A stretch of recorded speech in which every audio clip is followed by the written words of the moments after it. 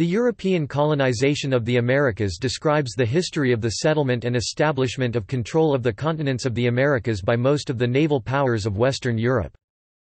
Systematic European colonization began in 1492, when a Spanish expedition headed by the Italian explorer Christopher Columbus sailed west to find a new trade route to the Far East but inadvertently landed in what came to be known to Europeans as the New World. He ran aground on the northern part of Hispaniola on 5 December 1492, which the Taino people had inhabited since the 7th century. The site became the first permanent European settlement in the Americas. Western European conquest, large-scale exploration and colonization soon followed. Columbus's first two voyages 1492–93 reached the Bahamas and various Caribbean islands, including Hispaniola, Puerto Rico, and Cuba. In 1497, Italian explorer John Cabot, on behalf of England, landed on the North American coast, and a year later, Columbus's third voyage reached the South American coast. As the sponsor of Christopher Columbus's voyages, Spain was the first European power to settle and colonize the largest areas, from North America and the Caribbean to the southern tip of South America. The Spaniards began building up their American empire in the Caribbean, using islands such as Cuba, Puerto Rico, and Hispaniola as bases. The North and South American mainland fell to the conquistadors, with an estimated 8 million deaths of indigenous populations. Florida fell to Juan Ponce de León after 1513. From 1519 to 1521, Hernán Cortés waged a campaign against the Aztec Empire, ruled by Moctezuma II. The Aztec capital, Tenochtitlan, became Mexico City, the chief city of what the Spanish were now calling New Spain. More than 240,000 Aztecs died during the siege of Tenochtitlan. Of these, 100,000 died in combat.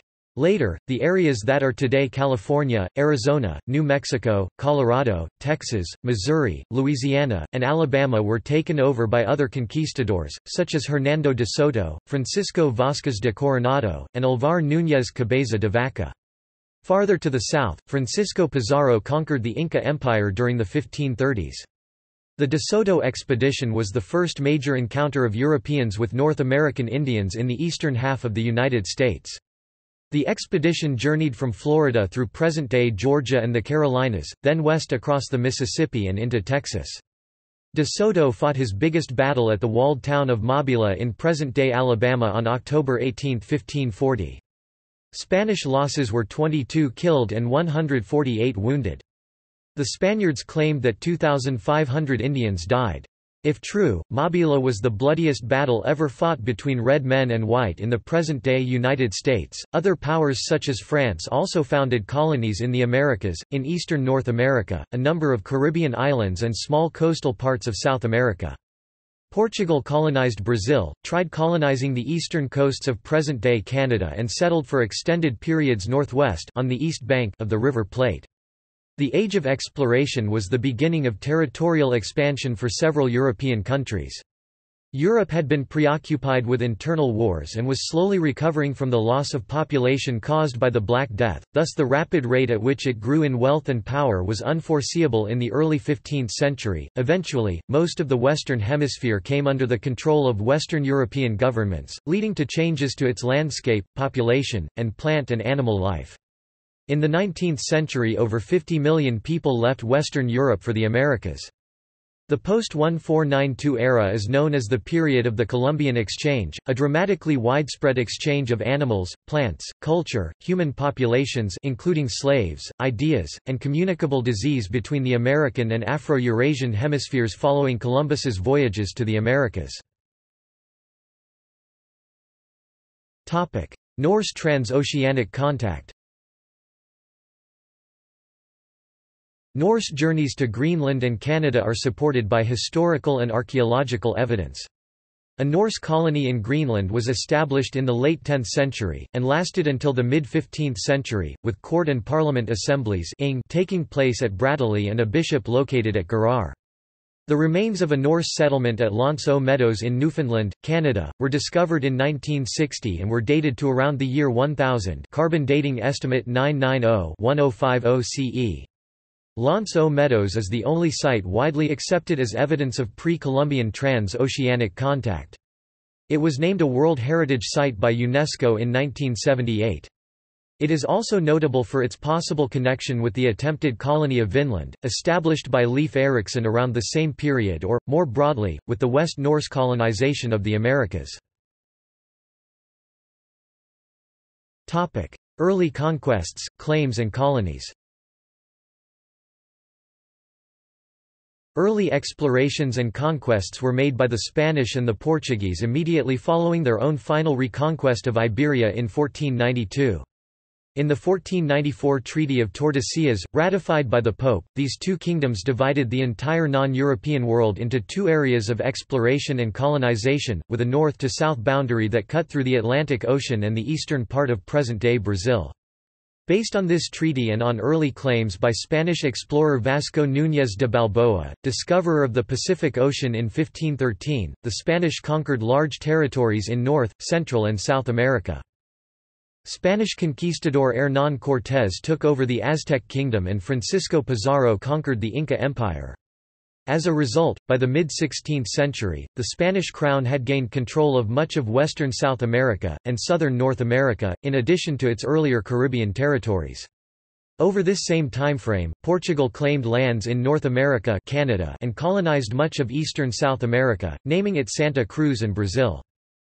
Other European nations soon disputed the terms of the Treaty of Tordesillas. England and France attempted to plant colonies in the Americas in the 16th century, but these failed. England and France succeeded in establishing permanent colonies in the following century, along with the Dutch Republic. Some of these were on Caribbean islands, which had often already been conquered by the Spanish or depopulated by disease, while others were in eastern North America, which had not been colonized by Spain north of Florida. Early European possessions in North America included Spanish Florida, Spanish New Mexico, the English colonies of Virginia with its North Atlantic offshoot, Bermuda and New England, the French colonies of Acadia and Canada, the Swedish colony of New Sweden, and the Dutch New Netherland.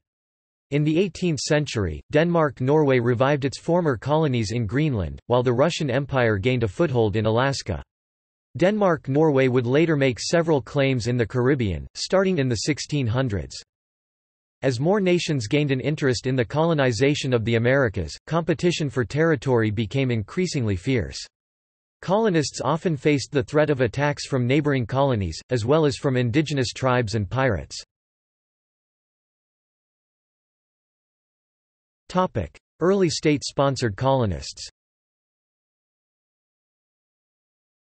The first phase of well-financed European activity in the Americas began with the Atlantic Ocean crossings of Christopher Columbus (1492–1504), sponsored by Spain, whose original attempt was to find a new route to India and China, known as the Indies.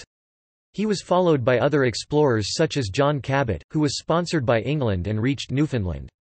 Pedro Álvarez Cabral reached Brazil and claimed it for Portugal. Amerigo Vespucci, working for Portugal in voyages from 1497 to 1513, established that Columbus had reached a new set of continents. Cartographers still use a Latinized version of his first name, America, for the two continents. Other explorers included Giovanni da Verrazzano, sponsored by France in 1524, the Portuguese João Vaz Corte Real in Newfoundland, João Fernandes Lavrador, Gaspar and Miguel Corte Real and João Álvarez Fagundes, in Newfoundland, Greenland, Labrador, and Nova Scotia from 1498 to 1502, and in 1520, Jacques Cartier (1491–1557), Henry Hudson (1560s–1611), and Samuel de Champlain (1567–1635), who explored the region of Canada he re-established as New France. In 1513, Vasco Núñez de Balboa crossed the Isthmus of Panama and led the first European expedition to see the Pacific Ocean from the west coast of the New World. In an action with enduring historical import, Balboa claimed the Pacific Ocean and all the lands adjoining it for the Spanish crown.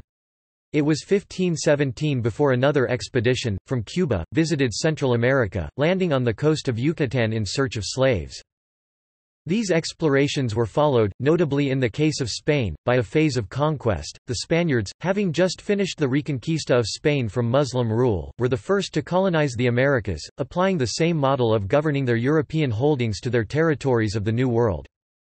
10 years after Columbus's discovery, the administration of Hispaniola was given to Nicolas de Ovando of the Order of Alcántara, founded during the Reconquista. As in the Iberian Peninsula, the inhabitants of Hispaniola were given new landmasters, while religious orders handled the local administration. Progressively the encomienda system, which granted tribute access to indigenous labor and taxation to European settlers, was set in place. A relatively common misconception is that a small number of conquistadores conquered vast territories, aided only by disease epidemics and their powerful caballeros. In fact, recent archaeological excavations have suggested a vast Spanish-Indian alliance numbering in the hundreds of thousands. Hernán Cortés eventually conquered Mexico with the help of Tlaxcala in 1519–1521, while the conquest of the Incas was carried out by some 40,000 Incan renegades led by Francisco Pizarro in between 1532 and 1535. Over the first century and a half after Columbus's voyages, the native population of the Americas plummeted by an estimated 80% from around 50 million in 1492 to 8 million in 1650, mostly by outbreaks of Old World diseases. In 1532, Charles V, Holy Roman Emperor, sent a vice-king to Mexico, Antonio de Mendoza, in order to prevent Cortés' independentist drives, who definitively returned to Spain in 1540. 2 years later, Charles V signed the new laws which replaced the laws of Burgos of 1512 prohibiting slavery and the repartimientos, but also claiming as his own all the American lands and all of the indigenous people as his own subjects. When Pope Alexander VI issued the Inter Caetera Bull in May 1493 granting the new lands to the Kingdom of Spain, he requested in exchange an evangelization of the people. Thus, during Columbus's second voyage, Benedictine friars accompanied him, along with 12 other priests. As slavery was prohibited between Christians, and could only be imposed in non-Christian prisoners of war or on men already sold as slaves, the debate on Christianization was particularly acute during the 16th century. In 1537, the papal bull Sublimis Deus definitively recognized that Native Americans possessed souls, thus prohibiting their enslavement, without putting an end to the debate. Some claimed that a native who had rebelled and then been captured could be enslaved nonetheless. Later, the Valladolid debate between the Dominican priest Bartolomé de las Casas and another Dominican philosopher Juan Ginés de Sepúlveda was held, with the former arguing that Native Americans were beings doted with souls, as all other human beings, while the latter argued to the contrary and justified their enslavement. The process of Christianization was at first violent. When the first Franciscans arrived in Mexico in 1524, they burned the places dedicated to pagan cult, alienating much of the local population. In the 1530s, they began to adapt Christian practices to local customs, including the building of new churches on the sites of ancient places of worship, leading to a mix of Old World Christianity with local religions. The Spanish Roman Catholic Church, needing the natives' labor and cooperation, evangelized in Quechua, Nahuatl, Guarani and other Native American languages, contributing to the expansion of these indigenous languages and equipping some of them with writing systems. One of the first primitive schools for Native Americans was founded by Fray Pedro de Gante in 1523. To reward their troops, the conquistadores often allotted Indian towns to their troops and officers. Black African slaves were introduced to substitute for Native American labor in some locations—including the West Indies, where the indigenous population was nearing extinction on many islands. During this time, the Portuguese gradually switched from an initial plan of establishing trading posts to extensive colonization of what is now Brazil. They imported millions of slaves to run their plantations. The Portuguese and Spanish royal governments expected to rule these settlements and collect at least 20% of all treasure found, the quinto real collected by the Casa de Contratación, in addition to collecting all the taxes they could. By the late 16th century, American silver accounted for 1/5 of Spain's total budget. In the 16th century, perhaps 240,000 Europeans entered American ports. The search for riches. Inspired by the Spanish riches from colonies founded upon the conquest of the Aztecs, Incas, and other large Native American populations in the 16th century, the first Englishmen to settle permanently in America hoped for some of the same rich discoveries when they established their first permanent settlement in Jamestown, Virginia in 1607. They were sponsored by common stock companies such as the Chartered Virginia Company, financed by wealthy Englishmen who exaggerated the economic potential of this new land. The main purpose of this colony was the hope of finding gold. It took strong leaders, like John Smith, to convince the colonists of Jamestown that searching for gold was not taking care of their immediate needs for food and shelter and the biblical principle that, "He who will not work shall not eat." See 2 Thessalonians chapter 3. The lack of food security leading to extremely high mortality rate was quite distressing and cause for despair among the colonists. To support the colony, numerous supply missions were organized. Tobacco later became a cash crop, with the work of John Rolfe and others, for export and the sustaining economic driver of Virginia and the neighboring colony of Maryland. From the beginning of Virginia's settlements in 1587 until the 1680s, the main source of labor and a large portion of the immigrants were indentured servants looking for new life in the overseas colonies. During the 17th century, indentured servants constituted 3/4 of all European immigrants to the Chesapeake region. Most of the indentured servants were teenagers from England with poor economic prospects at home. Their fathers signed the papers that gave them free passage to America and an unpaid job until they became of age. They were given food, clothing, housing and taught farming or household skills. American landowners were in need of laborers and were willing to pay for a laborer's passage to America if they served them for several years. By selling passage for 5 to 7 years' worth of work, they could then start out on their own in America. Many of the migrants from England died in the first few years. Economic advantage also prompted the Darien Scheme, an ill-fated venture by the Kingdom of Scotland to settle the Isthmus of Panama in the late 1690s.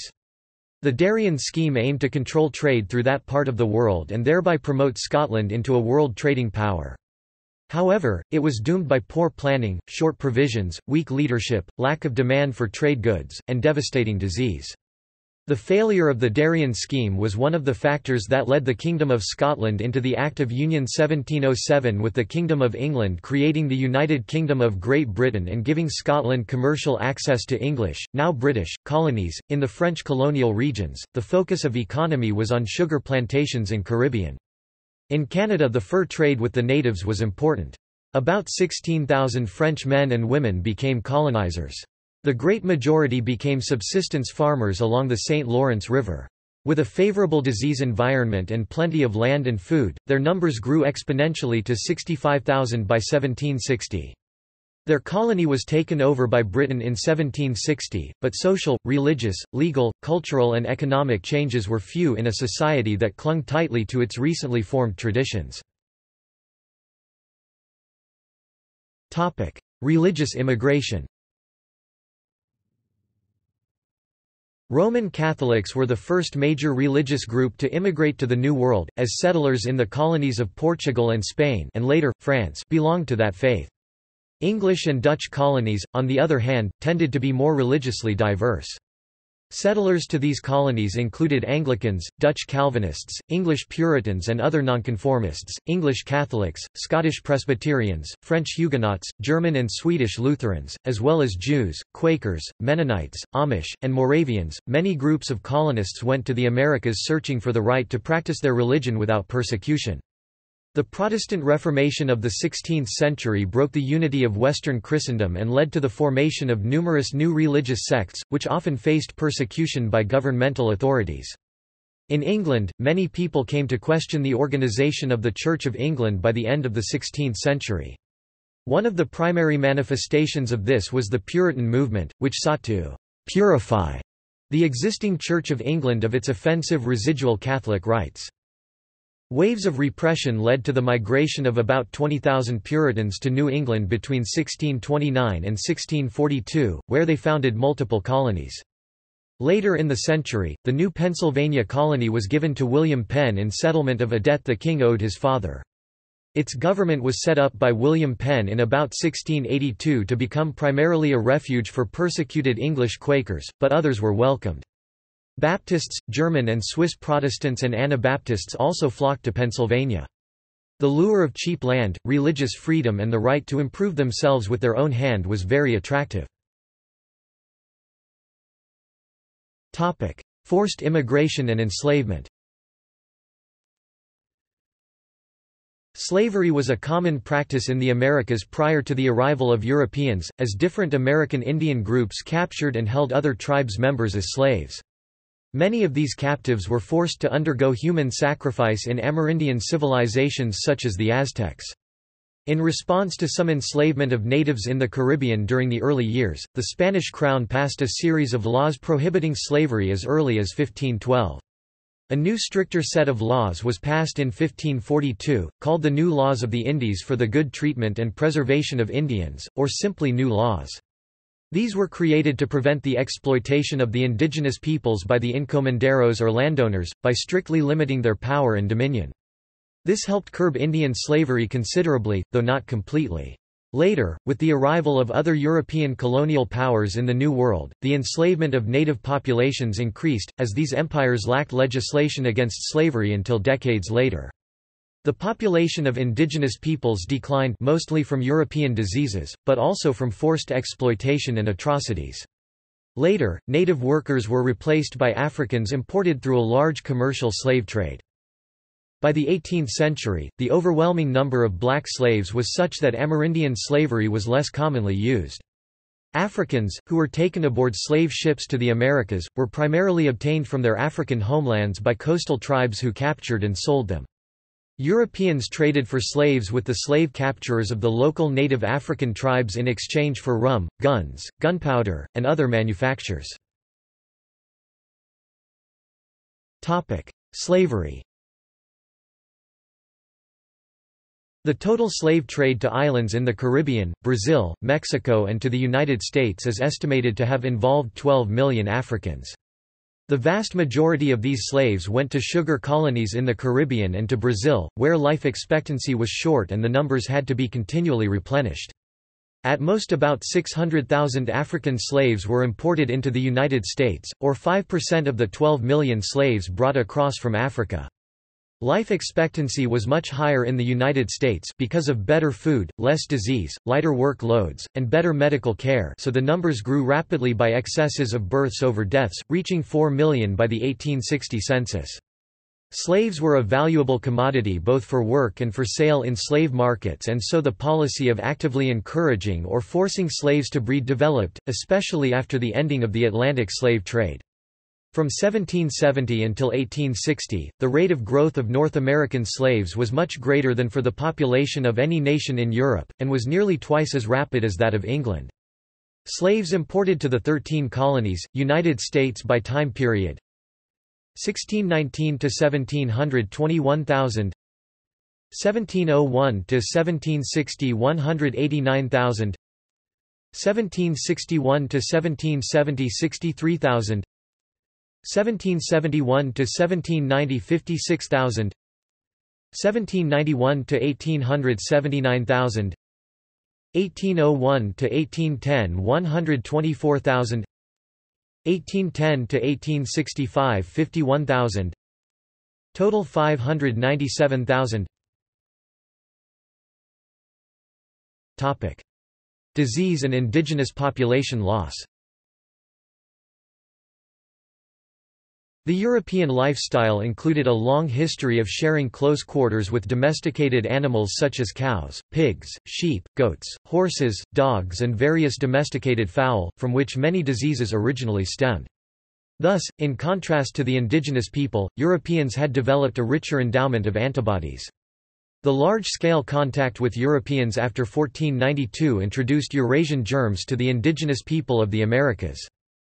Epidemics of smallpox 1518, 1521, 1525, 1558, 1589, typhus 1546, influenza 1558, diphtheria 1614, and measles 1618 swept the Americas subsequent to European contact, killing between 10 million and 100 million people, up to 95% of the indigenous population of the Americas.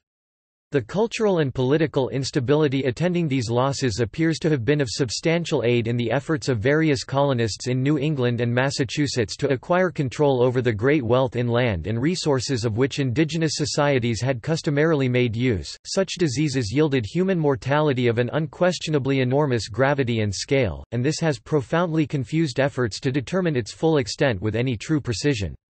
Estimates of the pre-Columbian population of the Americas vary tremendously. Others have argued that significant variations in population size over pre-Columbian history are reason to view higher-end estimates with caution. Such estimates may reflect historical population maxima, while indigenous populations may have been at a level somewhat below these maxima or in a moment of decline in the period just prior to contact with Europeans. Indigenous populations hit their ultimate lows in most areas of the Americas in the early 20th century. In a number of cases, growth has returned. Topic: Impact of colonial land ownership on long-term development. Geographic differences between the colonies played a large determinant in the types of political and economic systems that later developed. In their paper on institutions and long-run growth, economists Darren Acemoglu, Simon Johnson, and James A. Robinson argue that certain natural endowments gave rise to distinct colonial policies promoting either smallholder or coerced labor production. Densely settled populations, for example, were more easily exploitable and profitable as slave labor. In these regions, landowning elites were economically incentivized to develop forced labor arrangements such as the Peru-Mita system or Argentinian latifundias without regard for democratic norms. French and British colonial leaders, conversely, were incentivized to develop capitalist markets, property rights, and democratic institutions in response to natural environments that supported smallholder production over forced labor. James Mahoney, a professor at Northwestern University, proposes that colonial policy choices made at critical junctures regarding land ownership in coffee-rich Central America fostered enduring path-dependent institutions. Coffee economies in Guatemala and El Salvador, for example, were centralized around large plantations that operated under coercive labor systems. By the 19th century, their political structures were largely authoritarian and militarized. In Colombia and Costa Rica, conversely, liberal reforms were enacted at critical junctures to expand commercial agriculture, and they ultimately raised the bargaining power of the middle class.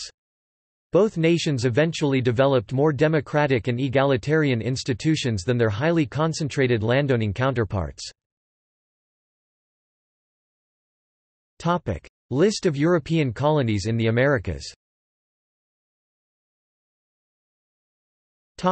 English and after 1707 British. British America 1607 to 1783.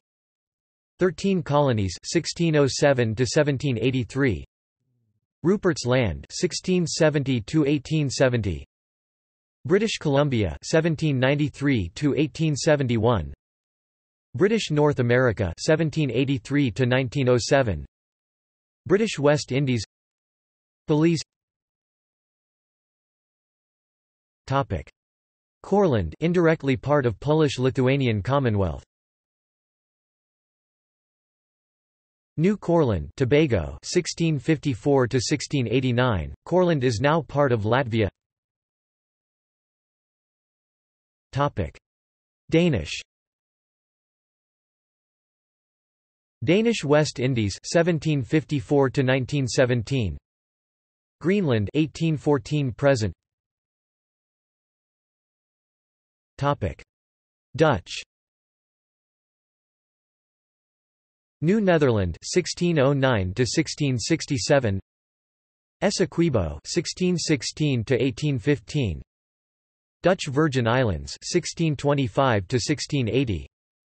Berbice 1627 to 1815. New Walcheren 1628 to 1677. Dutch Brazil 1630 to 1654. Pomeroon 1650 to 1689. Cayenne 1658 to 1664. Demerara 1745 to 1815.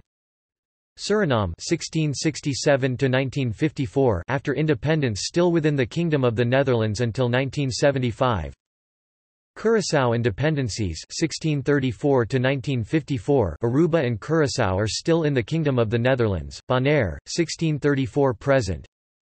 Sint Eustatius and dependencies 1636 to 1954 Sint Maarten is still in the Kingdom of the Netherlands. Sint Eustatius and Saba 1636 present.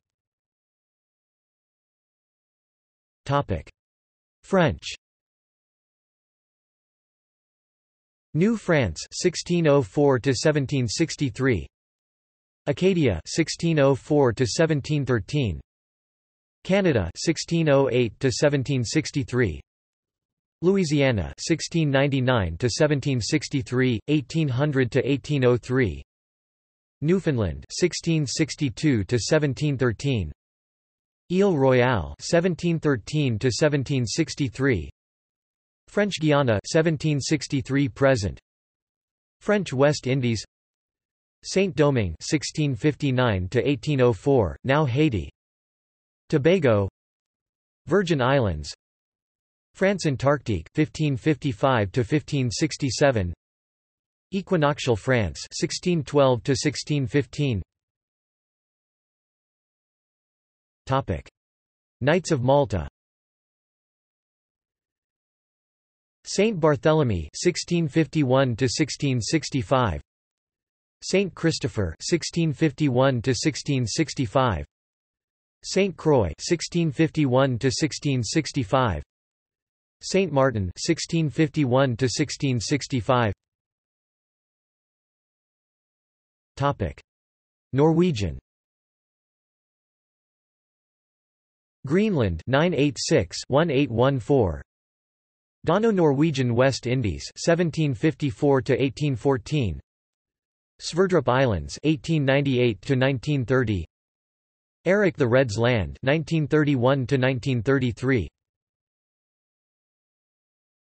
Topic: Portuguese. Colonial Brazil 1500 to 1815 became a kingdom, United Kingdom of Portugal, Brazil and the Algarves. Terra do Labrador 1499–1500, claimed region sporadically settled. Land of the Corte Real, also known as Terra Nova dos Bacalhaus, land of codfish, Terra Nova, Newfoundland 1501, claimed region sporadically settled. Portugal Cove Street. Phillips 1501 to 1696. Nova Scotia 1519 -1520s, claimed region sporadically settled. Barbados 1536 to 1620. Colonia do Sacramento 1680 to 1705, 1714, 1762, 1763 to 1777, 1811 to 1817. Cisplatina 1811 to 1822, now Uruguay. French Guiana 1809 to 1817. Topic: Russian. Russian America, Alaska 1799 to 1867. Topic: Scottish. Nova Scotia 1622 to 1632. Darien Scheme on the Isthmus of Panama 1698 to 1700. Stewartstown, Carolina 1684 to 1686. Topic: Spanish. Cuba until 1898. Viceroyalty of New Granada 1717 to 1819. Captaincy General of Venezuela. Viceroyalty of New Spain 1535 to 1821. Nueva Extremadura. Nueva Galicia. Nuevo Reino de León. Nuevo Santander. Nueva Vizcaya. Las Californias. Santa Fe de Nuevo México. Captaincy General of Guatemala. Louisiana, New Spain. Spanish Florida. Spanish Texas. Viceroyalty of Peru 1542 to 1824. Captaincy General of Chile. Puerto Rico 1493 to 1898. Viceroyalty of Rio de la Plata 1776 to 1814. Hispaniola 1493 to 1865, the island currently comprising Haiti and the Dominican Republic, under Spanish rule in whole or in part from 1492 to 1865. Topic: Swedish. New Sweden 1638 to 1655. Saint Barthélemy 1784 to 1878. Guadeloupe 1813 to 1814.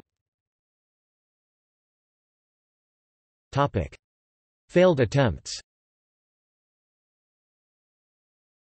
Topic: German. Klein Venedig, Holy Roman Empire. Hanuish Indian in German. St. Thomas, Brandenburg Colony.